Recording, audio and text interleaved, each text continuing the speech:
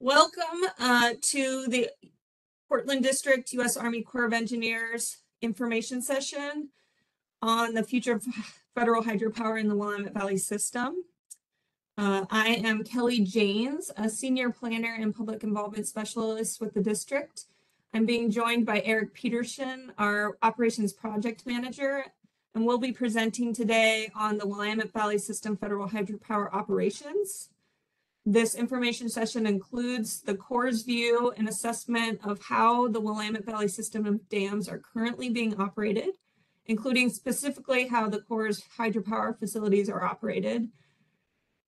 Other agencies may have differing perspectives and ideas, and we will continue to coordinate with them. But really, we wanted to provide public folks with a better understanding of how this system functions currently.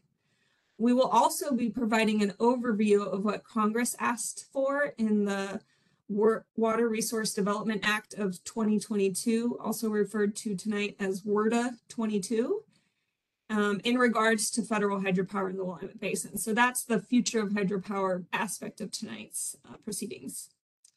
And although we will touch on some other efforts happening in the Willamette Valley, we will not be discussing them in great detail.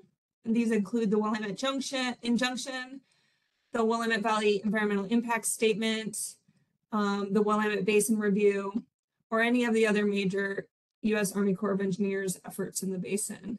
If you have questions about these projects that you thought you might get answers to tonight and you don't get answers to them, you can always find information on these different efforts at their individual project website. And we'll post a link to a brochure that we've created that summarizes these major programmatic efforts and provides the websites for each. So Carrie, if you could post that to the chat, that would be great. So everyone can see it.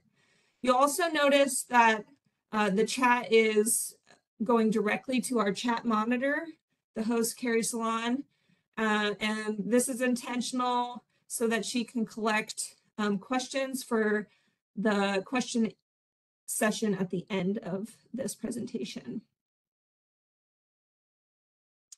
So for tonight's agenda, like I said, the first half of the presentation will provide an overview of the Corps and the Portland Districts of the Corps' Willamette Valley system of dams, the role of hydropower in that system, and the history of hydropower as it's changed over time.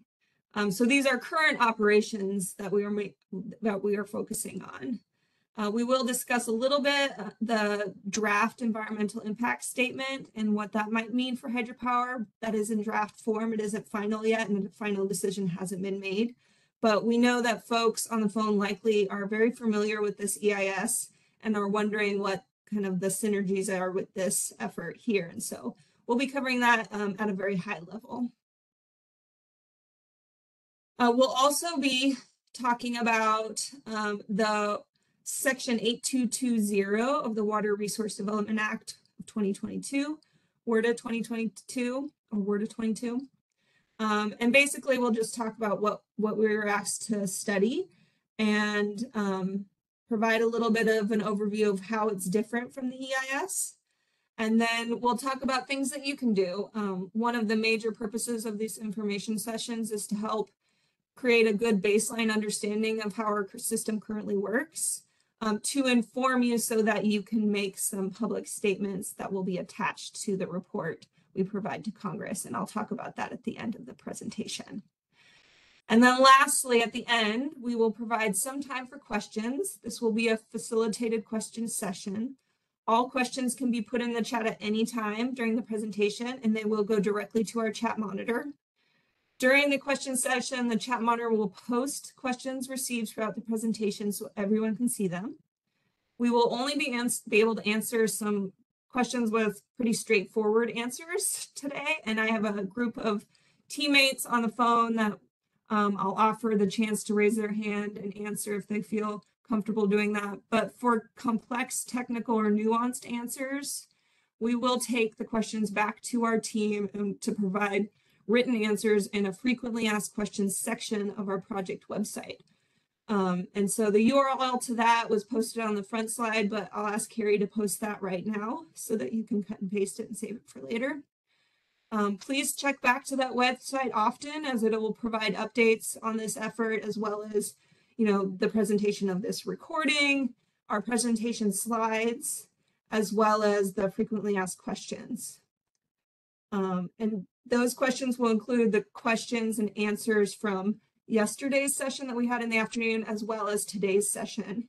And this way, everyone, whether or not they were able to attend a session, will be able to learn about the effort through your questions, as well as allow us to reach back to our subject matter experts and make sure that we're providing the most complete answers for you folks. And so if someone is going to answer a question, I'll ask them to introduce themselves.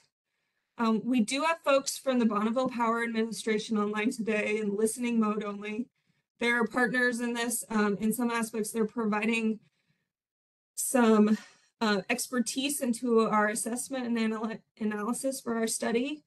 And also, they have great interest in hydropower in the Willamette Valley.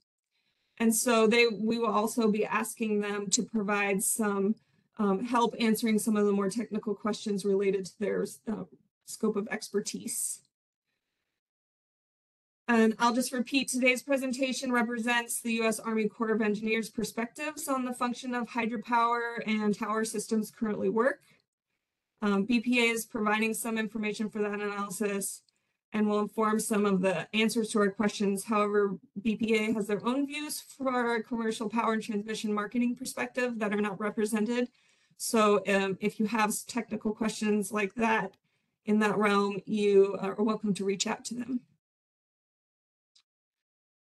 I will pass the baton over to my colleague, Mr. Eric Peterson, now to provide us an overview of the Willamette Valley system. Eric. Thank you, Kelly. Good evening, folks. Glad you could be here tonight. This slide represents a map of the Willamette Valley and the assets that we have in the valley, including dams, power plants, and fish hatcheries. You can see that our locations are principally on the tributaries heading into the main stem Willamette, and these facilities have multiple, often conflicting benefits. Our challenges principally are managing flood risks in the wet season here in Western Oregon and managing conservation storage for multiple purposes in the summer months. We have 13 dams and reservoirs in the system, one on the west side of I-5, that's Fern Ridge, and then 12 on the east side. There are 10 separately congressionally authorized projects that include 8 federal dams that we operate generation on, and including 3 power peaking facilities and re-regulating dam pairs.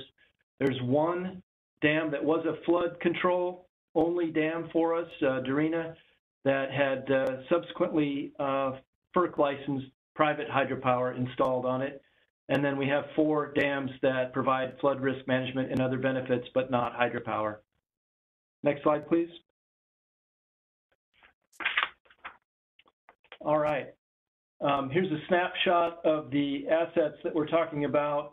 Fern Ridge Dam on the Long Tom was initiated in 1939, finished in 41. It's the oldest dam in the system, and it's short, only 44 feet tall. Earthfill Dam with a concrete spillway.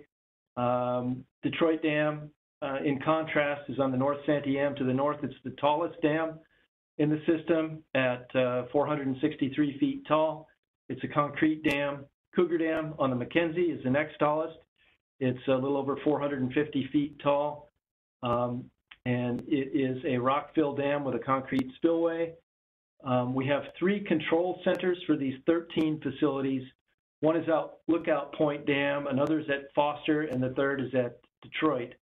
And it's important to note these are all different shapes and sizes, but they all fluctuate pretty significantly.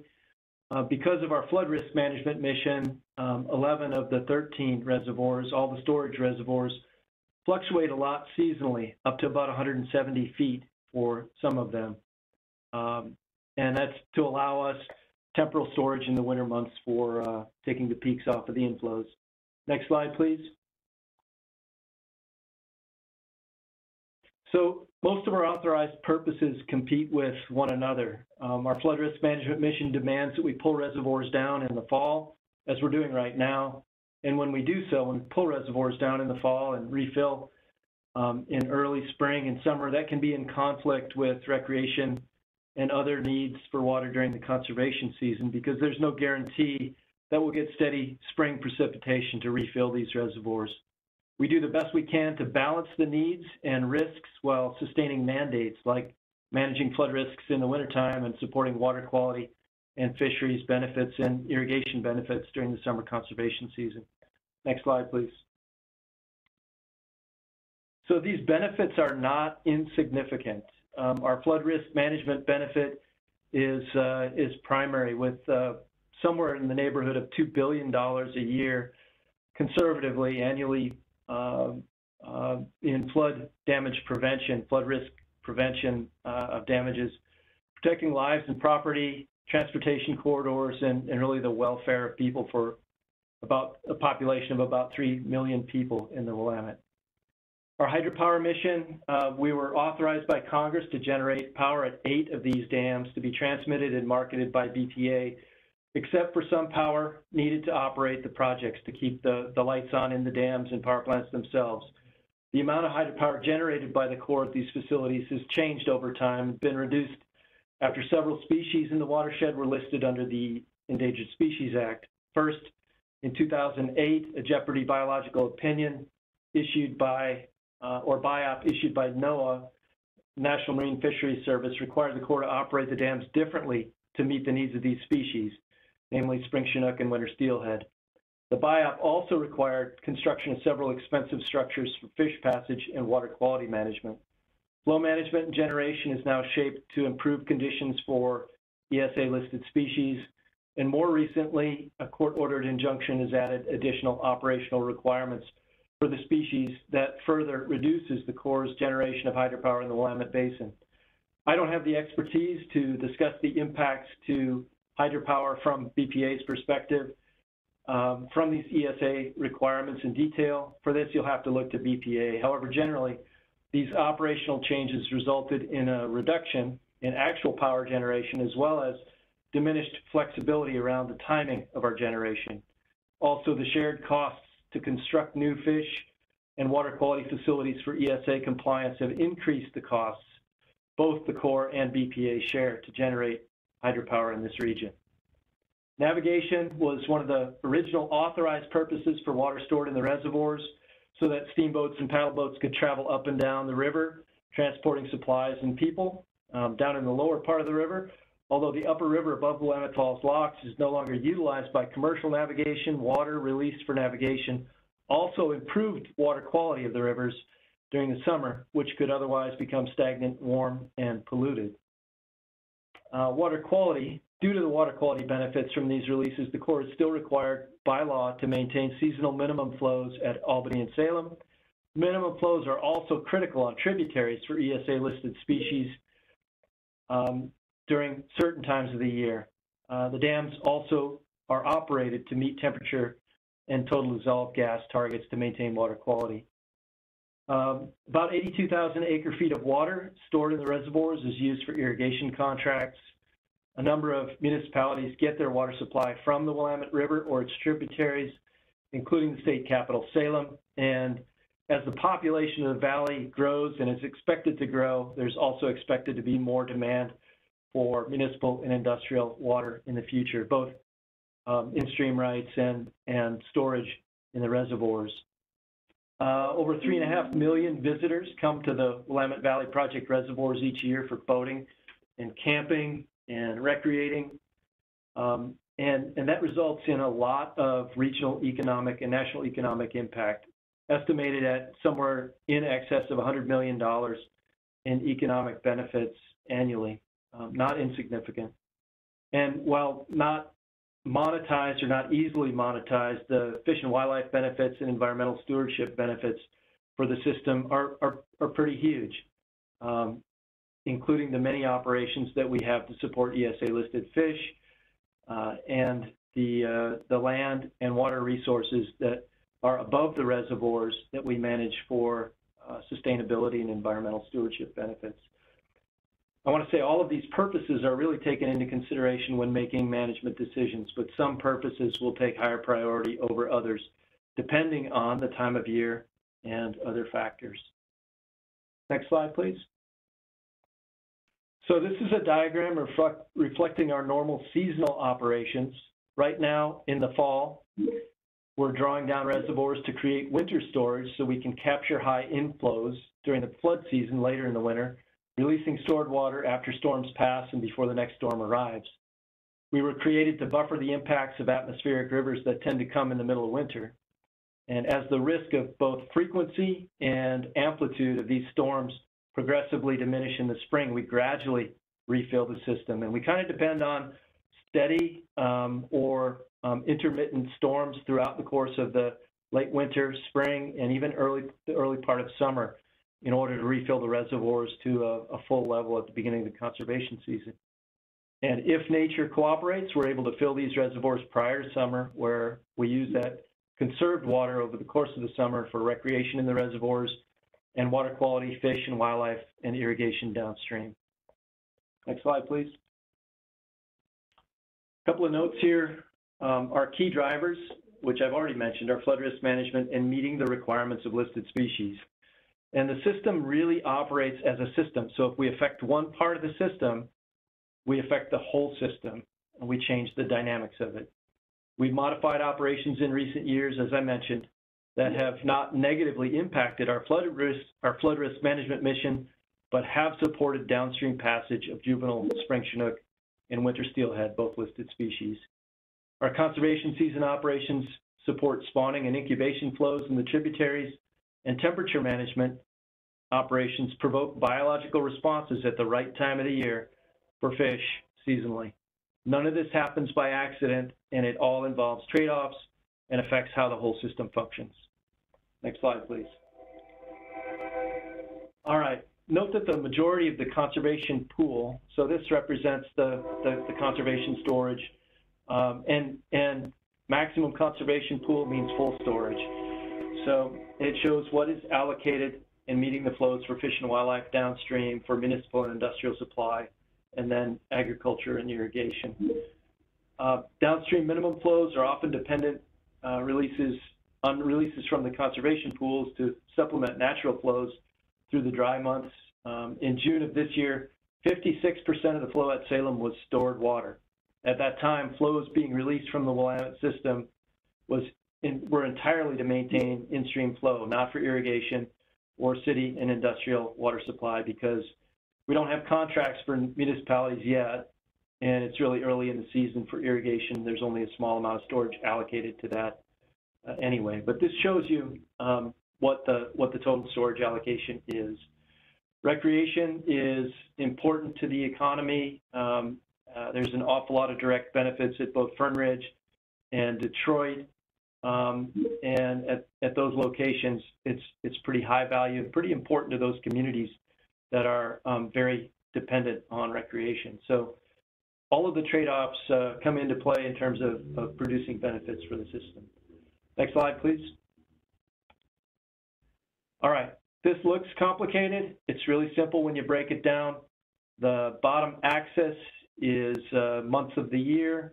The vertical axis there is either elevation in a reservoir or the quantity of water stored. And the heavy red line that you see is our water control diagram or rule curve. It's statutory for each of the reservoirs, meaning it's embedded in law, and it represents our risk tolerance for flood risk management, which is based on a fair amount of science. Also shows the proportion of conservation storage that's allocated to fish and wildlife, to municipal and industrial supply, and to irrigation. The light pink above the water control diagram represents our flood control storage, our temporal storage that we use to take the peaks off of the inflows in the winter months. The power pool below the conservation pool, below the water control diagram there, really represents storage that is available to our penstocks that we can use to generate power in those years where it may be really dry in the wintertime and there may be a heavy demand for power throughout the system. And we have the ability to tap into that at some of our facilities. I believe this water control diagram reflects what's at Detroit. But we dip into that power storage occasionally when necessary in order to augment power on the grid. And then proportionately, you see also the other conservation storage available. Below that, we have dead and inactive storage, which is a little bit of water remaining in the reservoir, but not accessible through our outlet structure. So when we think about where we are right now, middle of September, the water control diagram shows us moving down. Our rule curve is down. We're evacuating reservoirs. As we get closer to the winter, we'll accelerate that evacuation and we'll pull down to the minimum conservation pool. In December, we'll hold that low until February, and we'll certainly get precipitation events during that time. Our storage will spike up. We'll pull that back down between the storms when the natural stream flow attenuates downstream. We'll use that capacity to evacuate that storage and reclaim it. And then beginning in February, we'll begin to gradually refill. And if everything cooperates, we'll hit full pool in May and use that conserved water through the course of the summer season. Next slide, please. All right, here's a snapshot of all the core dams in the Willamette Valley again, and their authorities. The federal hydropower dams are shown in yellow, and they include Detroit and Big Cliff on the North Sandy Dam. They include Green Peter and Foster on the South Sandy Dam, and Cougar Dam in the South Fork McKenzie River, as well as Hills Creek, Lookout Point, Dexter on the Middle Fork Willamette River. Detroit, Green Peter, and Lookout are the power peaking dams, which means that when we go home in the evening and we turn our thermostats down in the summer or up in the winter, and there's more demand on the grid, when we turn our TVs on and we're cooking on our stoves, we meet that demand by quickly shifting to generate from these peaking dams to meet the energy demand on the grid. This can result in, and does result in, periodic high releases that could dramatically impact downstream flows, but our re-regulation dams downstream for these facilities, that's Big Cliff, that's Foster, and that's Dexter, really kind of balance that, allow us to store those peak flows, and then moderate the flows and keep them even and steady downstream, because dramatic changes in flows on tributaries downstream impact the natural environment and fish, and we don't want to do that in a negative way. In this way, we're able to peak generate and the changes in flow rates downstream are really made gradually and gently to safely not impact fish. All right, that's kind of a broad overview of the system and our authorities and what we do. And I'm going to pass it back to Kelly to get more specific about what we're evaluating in this study and what we're reporting on back to Congress. Kelly, over to you. Thank you, Eric. So right now I'll give you some really high-level basics on hydropower and how the dams, each dam kind of works at a facility level. And this is, our current operations. So currently, a hydropower dam, generally, a hydropower dam typically has up to 3 types of outlets used to move water from the reservoir through the dam to the downstream reach river. These allow our operators to release water from various elevations in the reservoir, depending on where each orifice or outlet is located vertically on the face of the dam. The highest outlet is the spillway, which is near the top of the dam and can only be used when the reservoir is very full. The penstock outlet is where the hydropower generation equipment is located, and this outlet is usually or typically located vertically in the middle of the dam or around the middle of the dam. And then finally, the lowest level outlets are typically called regulating outlets, or ROs. And they're usually one or more of those low level outlets. Sometimes you have, Detroit has, for instance, 4 of those. So they have kind of mid-level ROs and low ROs. And then other dams just have low ROs. And though how low they are depends on the dam. And then basically the hydropower dams design, construction, and operational configurations were originally made with hydropower outlets integrated in as a primary means of passing flow through the dam. So they provide a source of power for the dam's operating equipment. So in excess of any marketable power that can be used for powering the dam itself, using, moving the gates up and down, that kind of thing. And so these dams were configured with, although hydropower was mainly for marketable purposes, the way the dams were designed, that penstock outlet was designed as a primary outlet to be used for operations generally. When releasing flow through the penstock outlet, the energy of the water moving from high head to low head, or high in the reservoir to low downstream reaches, that energy pushes turbines which generate the power. Again, I'm not a hydropower expert. I'm really making this as basic as possible. So to get more information about this, you'll have to go to BPA or other experts, but generally this is how it works. The power is transmitted out to the grid through transmission lines. And for the Willamette federal hydropower dams, the Corps is responsible for operating the hydropower dam itself to generate power. And the Bonneville Power Administration, or BPA, is responsible for marketing and transmitting that power generated. As such, as our partners, they share the cost of operating and maintaining the hydropower dams, as well as sharing the costs associated with meeting our ESA, or Endangered Species Act, requirements, including the cost to construct and maintain any structures required for fish passage and water quality at our hydropower dams. So although the primary purpose of hydropower equipment is for marketable hydropower, because the Willamette hydropower dams were originally designed and constructed and operationally configured with hydropower outlets as a primary outlet, these outlets are integrated into how the Corps operates the dam for all purposes.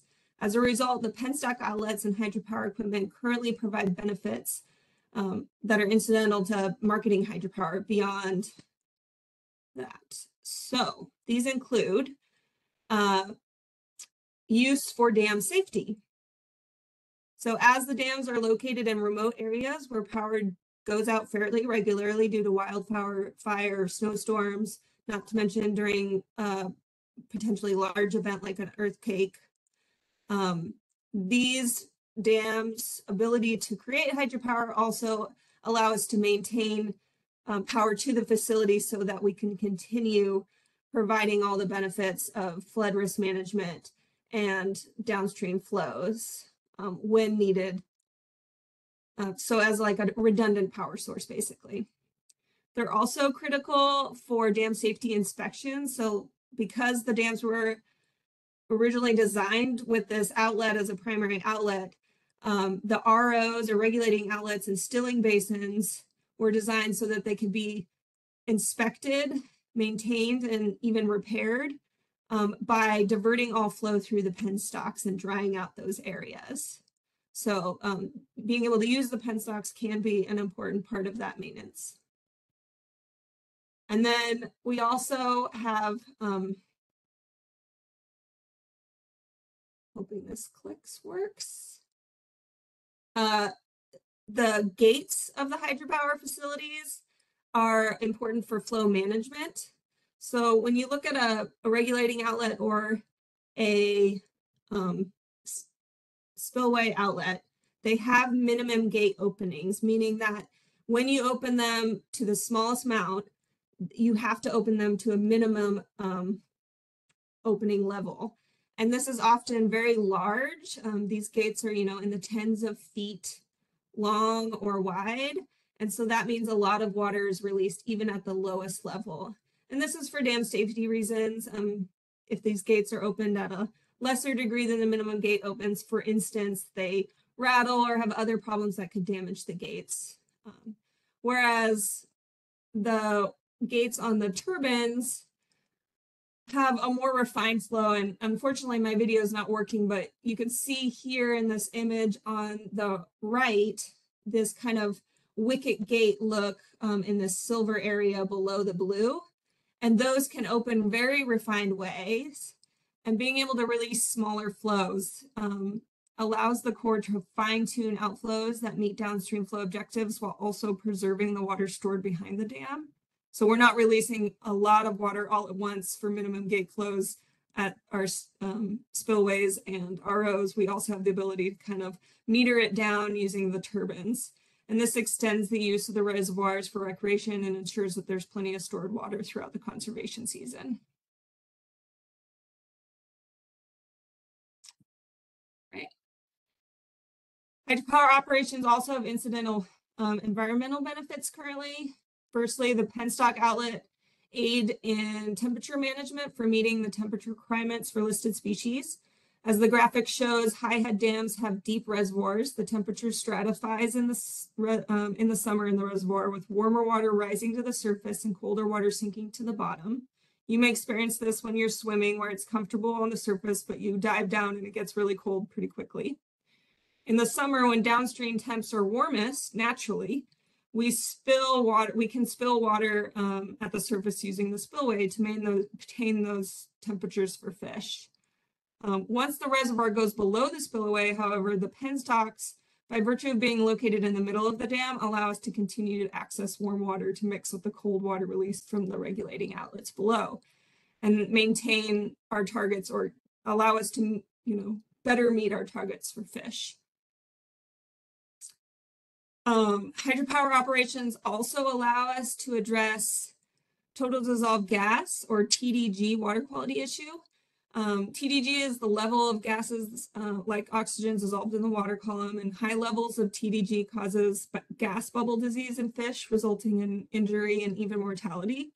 The spillways and regulating outlets actually have been shown to increase TDG, whereas the use of turbines actually degasses the flow and lowers TDG. This is demonstrated by the graph here on the left, where TDG levels downstream of one of our hydropower dams is shown on the vertical axis and time is shown on the horizontal. The different colors indicate different years.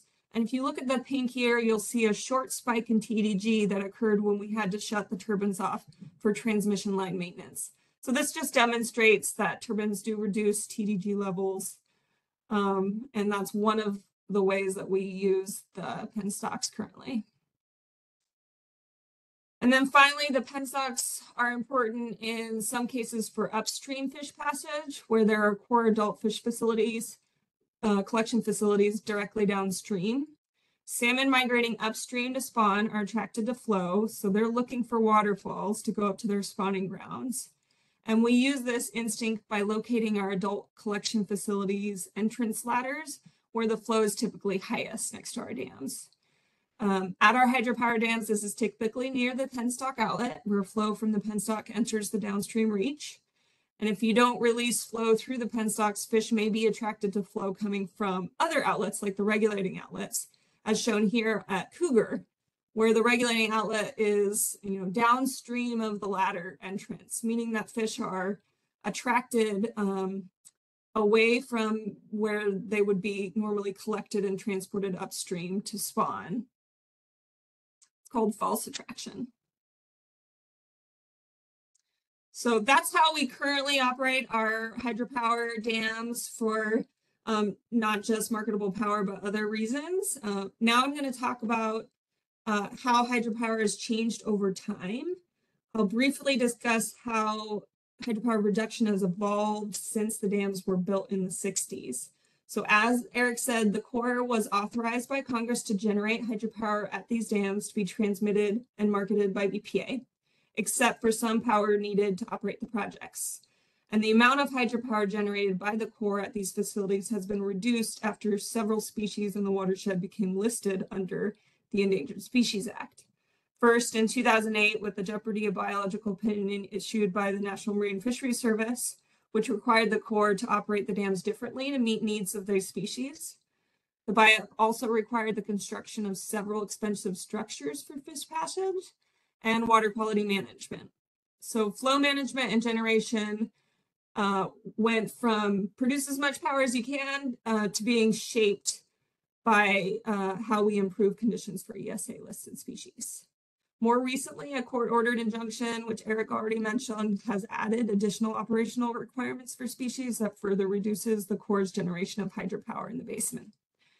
And, you know, again, I don't have the expertise to discuss the hydropower impacts to hydropower from ESA requirements in detail. For this, you will have to reach out to BPA. However, generally, these operational changes resulted in a reduction in generation and a reduction in generation flexibility, meaning that we, you know, have less flexibility about when we can generate.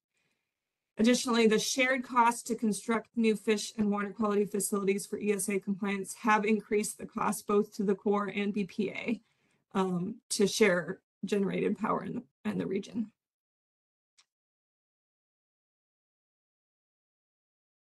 Looking to the future, I'm sure many of you are aware of the draft environmental impact statement for the continued operations and maintenance of the Willamette Valley system. This draft EIS proposes a preferred alternative that would include an estimated $1.3 to $2 billion investment to construct several large fish passage and water quality structures like the fish collection facility and temperature control tower proposed in the draft EIS at Detroit. I'll reiterate, this is not final, a decision has not been made, but this is just something that people are aware of and that could impact hydropower in the future.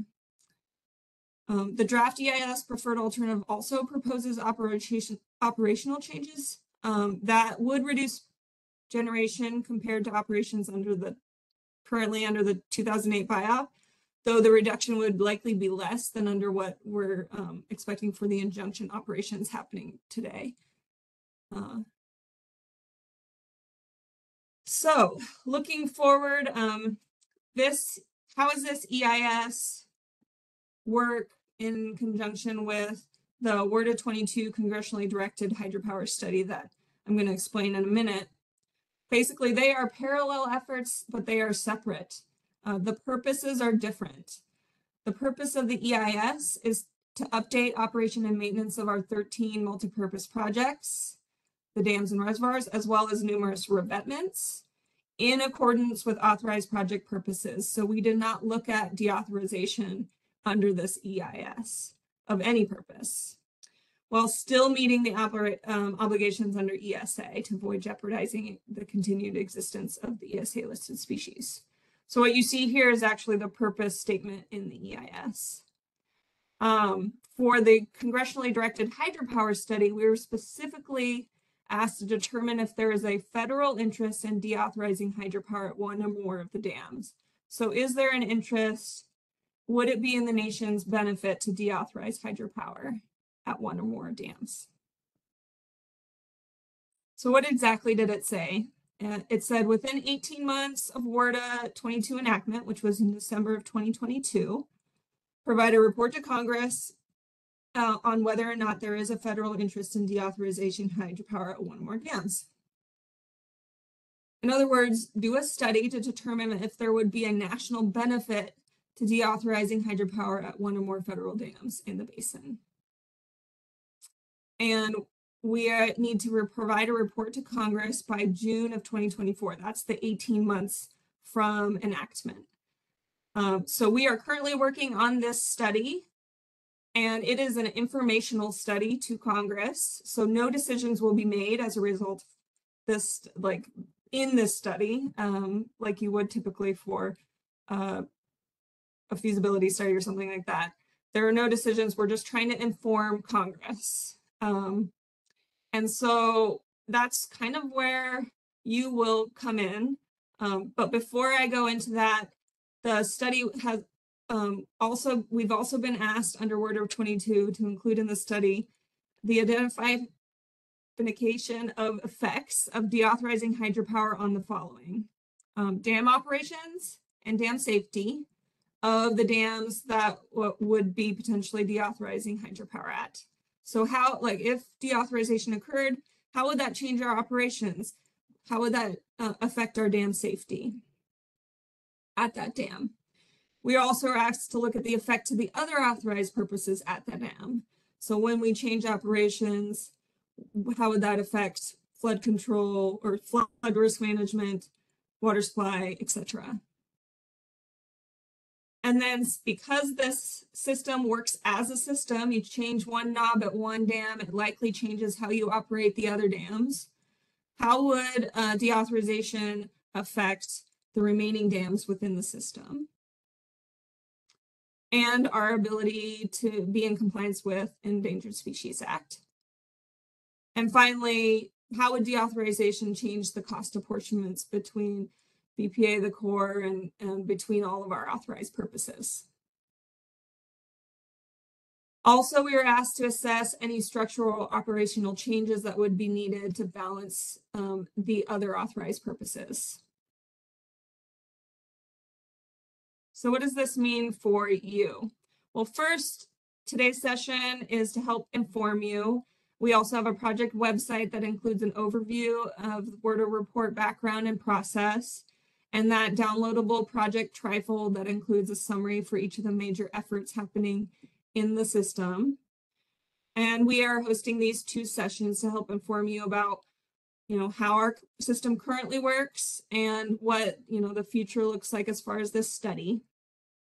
And the one of the purposes of this informational session and all of this information we're providing you is to help inform providing your own spoken comments at a future listening session.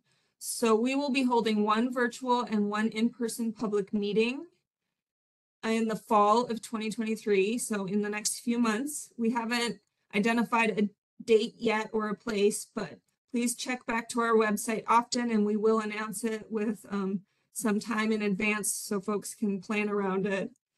And the purpose of this listening session is to solicit your remarks on Willamette Valley system hydropower deauthorization generally and the WRDA report and disposition study process. So we will basically be offering you the opportunity to come up and speak about your perspectives on these subjects, and those will be recorded and then transcribed verbatim as an attachment to the report to Congress. And the intent is to help inform Congress with the public's outlook as well as the results of our own study. All right, so now we will move into the questions portion of the proceedings.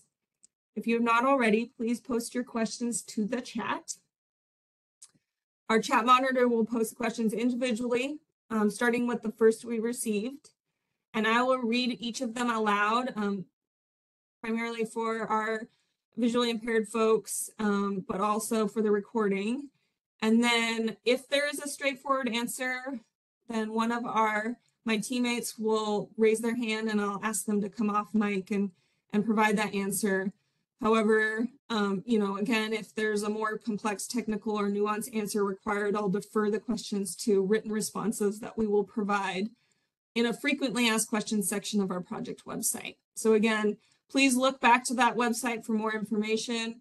We will do our best to post the answers to all questions from tonight and yesterday's question session within 2 weeks, but certainly before the listening sessions. So like I said, please check back often to learn more about the process.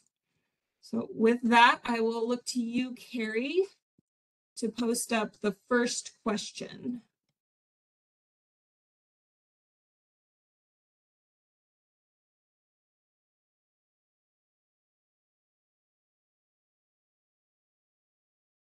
All right, this is a long one, so bear with me. We are BPA's 2nd largest customer, so this is from Roger Gray, CEO of PNGC Power. We understand that the study is deauthorization of the Willamette hydropower plants. Does this mean decommissioning or removing as well? Well, we have not finalized our view on deauthorization. We do not think decommissioning makes sense. These plants are not particularly economic based on the current authorization levels, especially after the planned costs being considered. My question is whether the Corps and government would consider possibly licensing alternatives similar to the current plant that is under FERC license at Darina. The Willamette hydropower plants do provide reliable carbon-free power. We think an alternative of something like FERC license should be considered. Thank you. So I'll give a second to our teammates to volunteer. If I don't hear from you, then we'll defer an answer. And I do have one from Catherine Tackley. Please go ahead and introduce yourself and provide your answer. Hey, Kelly. Yeah, can you hear me? I can. Okay, I'm off mute successfully. Good evening. This is Catherine Tackley. I'm the technical lead of this project, and I work for the Corps of Engineers in Portland District. To answer the question, we'll be looking at several scenarios in the report to Congress, and these include partial deauthorization, meaning the turbines would provide station service power for the dams and ancillary facilities only, so no power would be marketed. The second scenario is full deauthorization and decommissioned penstocks. And the third scenario being evaluated is full deauthorization with reconfigured penstocks, meaning that we reconfigure the penstocks to allow for the continued release of water through those outlets. And for clarity, we'll provide more of this information on the scenarios in the Q&A section on our website. That's a pretty quick run through of what we're looking at. Thanks. Thank you, Catherine. Next question, Carrie.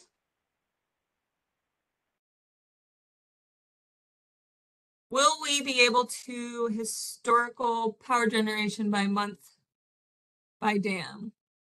Concerned about BPA having the ability to reach the full valley needs for peak demand for heat and cooling in evenings. I'll open it up to our car folks on the line. If anyone wants to volunteer to answer this one.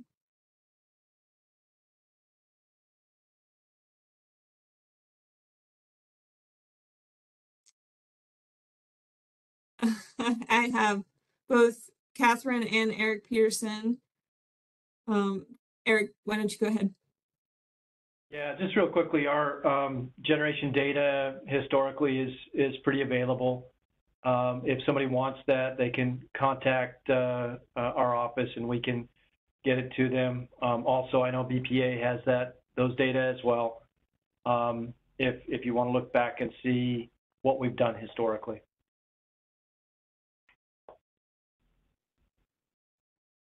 Thank you. Here, you can put up the next question. Some of the long-term studies I have reviewed by the Corps indicate possible changes to the precipitation patterns, more rain, less snow, to simplify. What impacts, if any, yet are expected to rule curves for flood risk management? If changes are needed, what are the processes used by the Corps to modify operations?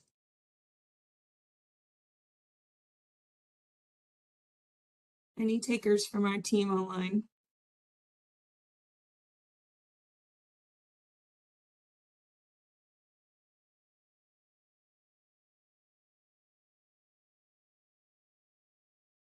All right, seeing none, this will be answered in the frequently asked questions in writing.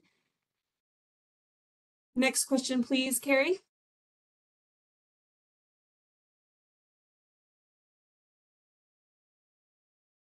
Will you accept written comments at the listening sessions? At this time, we're only planning to record verbal comments. But we will take this under consideration and we'll provide a written response in the frequently asked questions. And I'll just mention, because I haven't mentioned before, but a report to Congress doesn't require a public review and comment period, as it's just an informational report to Congress. So these listening sessions and information sessions are really in addition to what we would normally do for a report to Congress, because we think it's important to provide information on the public perceptions or perspectives, not just perceptions, but perspectives to help them make a decision. So that's why we're doing it. And we're still working out the logistics of what those listening sessions will look like. but hopefully we'll have a better response for our written responses and the frequently asked questions. Next question, Carrie. As a county commissioner, I am concerned about peak power needs being covered by remaining BPA power generation sources. Would we see brownouts? Is there anyone on the line who would like to answer this question?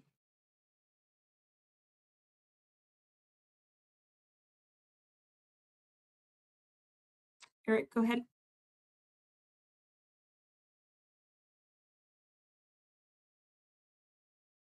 Yeah, I can try to answer it.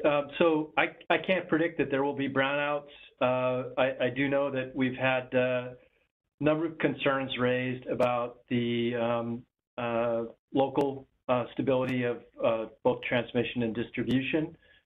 If we don't have generation or condensing capability in particular on the South Sandy Am, and that's a legitimate concern of people, and we have elevated that issue to both the BPA transmission and generation folks, as well as the utilities that serve that area, and are making sure that we understand, all of those dynamics as our generation is being impacted right now, Green Peter, by a deep drawdown to comply with the injunctive order. So certainly need more information on that, and before I think anything changes in a substantive way, we're going to understand that, and the folks responsible for transmission and generation will ensure that they're taking that into consideration in their operations. Thank you, Eric. Next question, Carrie.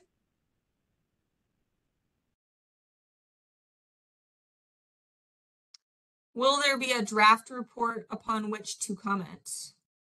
I can answer this question. So as I said, there's no requirement for a report to Congress to provide public review and comment.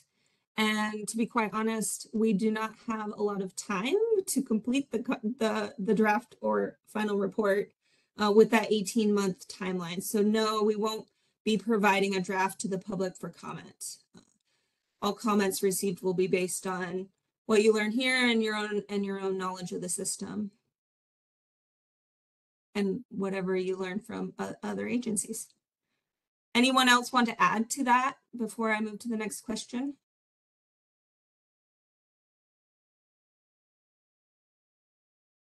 Go ahead, Eric.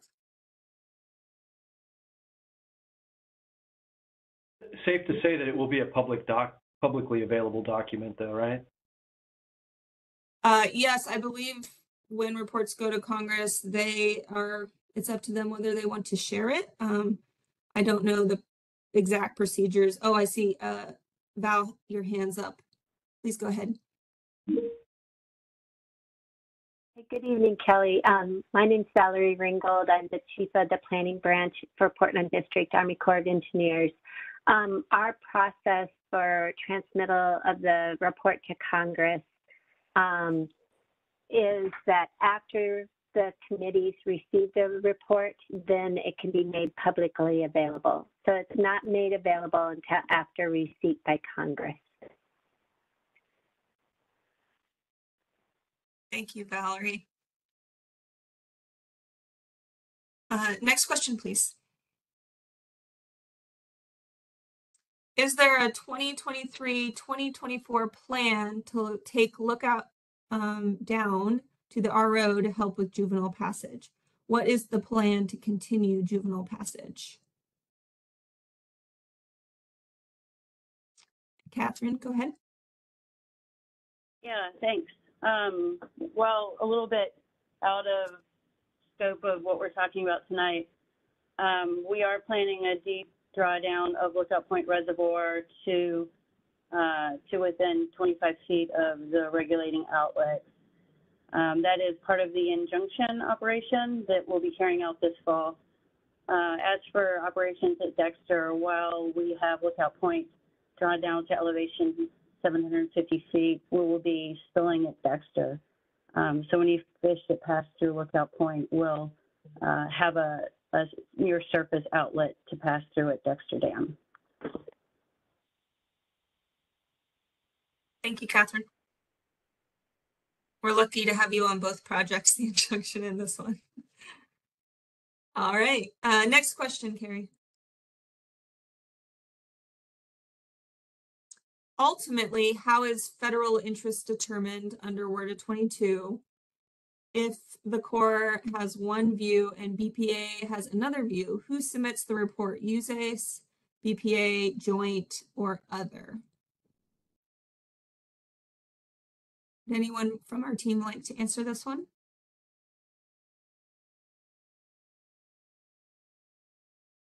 Please go ahead, Valerie. So just generally, we are working with BPA on this report to Congress. The Congress actually directed the Secretary of the Army to transmit a report to Congress within 18 months from when WRDA was passed, which was December of 2022. So 18 months is June of 2024. And that typically on a civil works project, the Secretary of the Army defers the transmittal responsibilities to the Assistant Secretary of the Army for Civil Works Office. So most likely this report will be not transmitted by the Secretary of the Army, but through the Assistant Secretary of the Army for Civil Works. But it is definitely the Secretary of the Army was directed through Congress.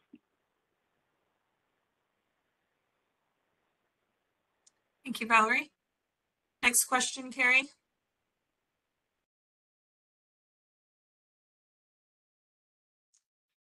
Deauthorization seems to narrow an examination of reducing hydro effects. For example, if the high head projects were permanently drawn down, a substantial modification of the power plant would be possible to replace or bifurcate the penstocks to drive a more fish-friendly Kaplan-style turbine.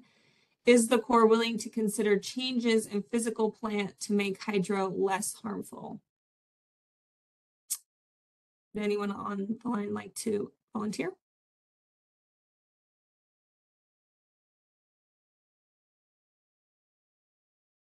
Eric, please go ahead.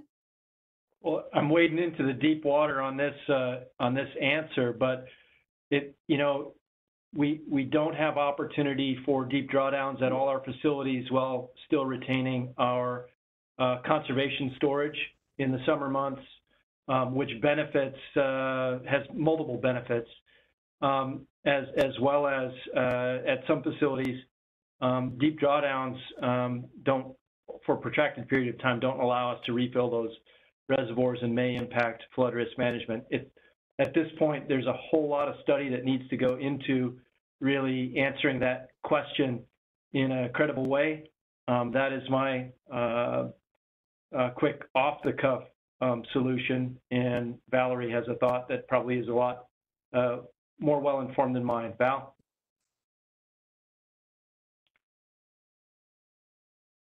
Get myself off of mute, sorry. I just wanted to say that if you haven't had a chance to look at the language in the WRDA authorization, so the WRDA 2022 language, Kelly has the link there on this particular slide that's up, and take a look at that because Congress was very specific in what they asked us to look at. And so it did not include, say, retrofitting to a different kind of power generation. However, that is something that, it could be a potential future study if that was a recommendation that maybe comes out of what Congress has asked us to do. Thank you both. All right, we only have a couple minutes left in our session, so I'm going to take as many questions as I can in the next 2 minutes. But if we don't get to your question, we will answer it in the frequently asked questions section of the website. So please don't hesitate to add questions if they come to mind in the next 1 minute. But I will answer one additional question and then we will close out the proceedings. So Carrie, can you post up?